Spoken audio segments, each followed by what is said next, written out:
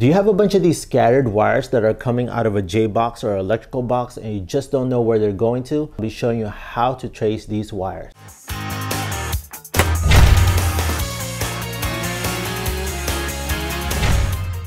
Just a quick disclaimer, we are going to be working with electrical components on today's episode. My electrical codes and your electrical codes might be different, so always make sure that you always have the current electrical codes in your current area and you have the proper permits. Make sure you turn off the power from your circuit breaker, and if you're unsure and unconfident with working with any type of electrical work, please contact and get a certified, qualified electrician to do the job. With that being said, let's get into today's episode. Maybe you're working on this particular J box and you took out the outlet and the switch or a receptacle and you accidentally didn't label it and now you don't know where it's going to. On today's mock-up, I set it up where I bunched up all these wires. Actually, there's 3 cables that are going through this J box and they're pretty much scattered all over behind this drywall, either leading up to this light fixture J box, this random wire area right here, or they're just going to that other single gang J box over there. So our goal for this video is we're gonna try to trace out where all these are. We're gonna label them and see if we come across to the right one. There's 2 parts in this video. First, we're gonna test out which of these wires lead up to which area. In the second part, we're gonna try to see if we can trace and outline where these wires are coming from by using our tool. The tool that we'll be using in today's video is this cable tracer. It comes with the toner and the probe. I'll leave this on the description down below. I'll leave a link so it'll make it easier for you to find this product. Now this comes with 2 alligator clips, a red and a black, and it also comes with a phone jack. We are just gonna focus on wires, which is these alligator clips. Turn both on and it's gonna trace out where the cable is. The simplest way to explain this is that you attach these to whatever cable or wire that you want to trace, and the closer you get to the end of it, the volume of the tone gets louder and louder. So some of the key features of the probe is that it comes with this replaceable tip. It does come with a light, so just in case you're working in a very dark area. Nice speaker. It has a earbud jack right there, so if you want to use headphones, you can insert it through this jack. And what's cool about this, it has a verifier. Let's just say that you finally found the paired wires that you want to do it. By using these 2, this thing will light up and it will confirm that that is the right one. And I'll show you that all later on. One very important thing before you start tracing and attaching these clips to the cables, you must turn off the power from your circuit breaker. Not only is it so dangerous, but it would also mess up your tools. Attaching this to a live cable will pretty much destroy it. So make sure that you turn off the power from your circuit breaker. You want to just try to do your best to group up all the wires to their respective cables. If you can see the sleeve where they're actually going to, that's even perfect. Now you know where they're actually grouped up, and that's half of the battle. I'm gonna go and trace out this 2 right here. We're mostly gonna be working with we're not gonna be working with the ground. We're gonna be working with the hot and the neutral. Separate that 2 inches apart minimum. And the black or the red, it doesn't matter where it goes to. All you're gonna do is attach it to the bare wire. Just turn on the device. So once it says continuity and it's green, then you're ready to go. And it actually defaults to 800 Hertz, but you can scroll around there and pick one, whichever tone that you want. But we're just gonna stick with the default. You can control the volume levels. Go and try out that light fixture first and see if that's the one that's connected to. So we do have a faint sound. Let me turn up the volume. Let's go test out this miscellaneous spot right here.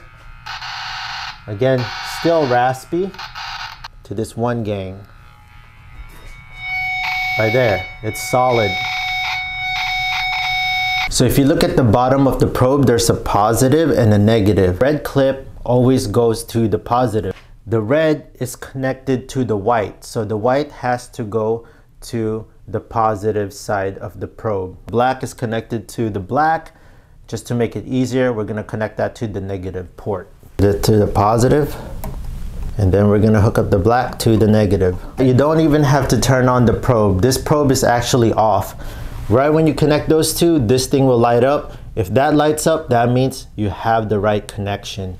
Let's just say that you took this out, okay, and we put the ground wire in here. Let's see if it's still light up. See? Notice how it doesn't light up. Let's go and test something out. Let's move the black clip to that ground wire and see if that lights up. See that? Since I moved that to the black clip, it lit up. So I'm gonna label this group number 1. Let's go and attach it to this one now and see where it goes. Okay, the sound gets loud here, but if you go deviate and go elsewhere, let's just say we're going to the 1 gang right here, the sound is still there, but it's very faint. We go to this miscellaneous wire, it's faint, but as we get closer here, there it is, solid. So notice it lit up. That looks like it's the right pair, so we're gonna label that number 2. The last part, connect the red to the white, the black with the black. So the tone is coming here, the tone is coming out from here, not here. It's a little faint right here, but it's super loud right there. It lit up. That's the right pair. We'll pair that number 3. We're gonna go see if we can actually trace these wires by following their trails. Let's go back to the third one that we did. Let's just attach that to the white. Attach this to the black. Looks like it's loud here.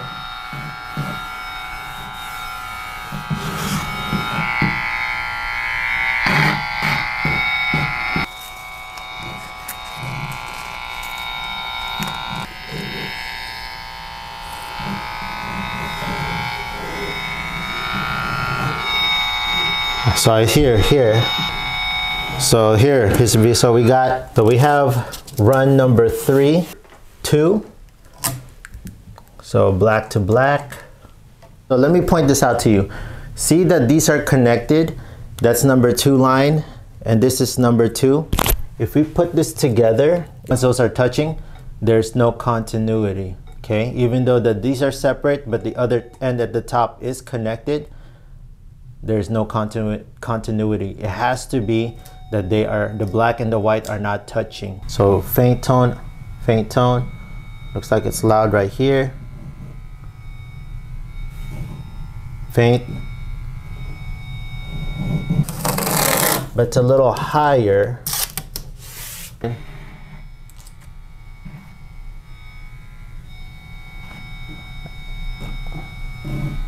So it's actually up here. I changed my mind, so actually up here. Neutral, black, loud there. From here to here. I'm seeing here, looks like right here. Yeah, it's pretty weird.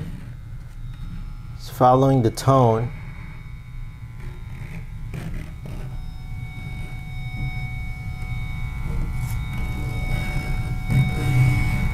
So it looks like it's coming from down here.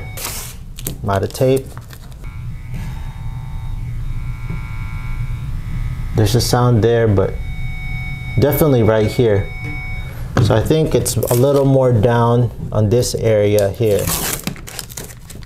So let me move down here to here, and then it goes up.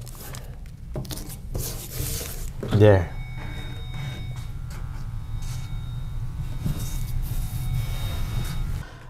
This is not meant for this, but we're gonna go try it anyways.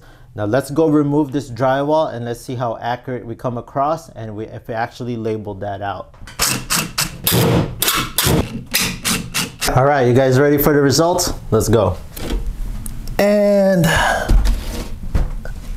this one came actually pretty close.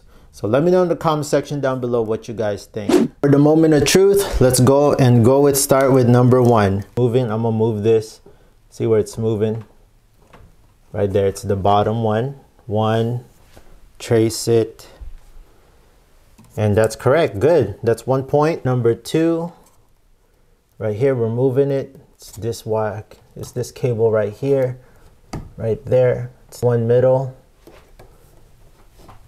And number 2, perfect. Third, it's this one. Let's move that around. So it's this one, following here, here, 3.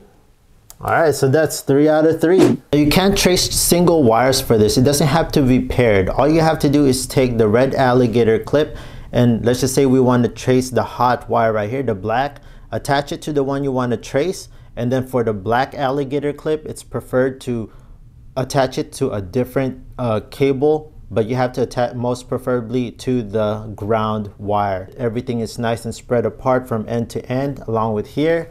Then you make sure on the toner that it's on continuity, okay? And that when you're tracing this, if you go right here, so notice how it's a little faint there, but it gets loud here. It's a little faint, loud, faint, really loud. Again, you can use this tool with any type of wiring, not just a 12 gauge or 14 gauge wire. You can use these in different cat level wiring as well. And you can use this for automotive as well. Again, this is just the basic of wire tracing. This is just to make it nice and simple. I didn't go through all the details using the phone jack, but again, this is just for the beginning part, for the beginner DIYers. If you just want to know how to trace each wire, I think this is the best tool to use. Again, if you're interested on this product, I'll leave this on the description down below on the link. Make sure you check that out. So again, friends, if you found this video super helpful, and if you like the way I did the mock-up on the back and the way I presented the video, please hit that big thumbs up. It will greatly help the channel out. And again, leave in the comment section down below what you think and what you use to trace those wires behind your wall. I'll see you, friends, on the next video.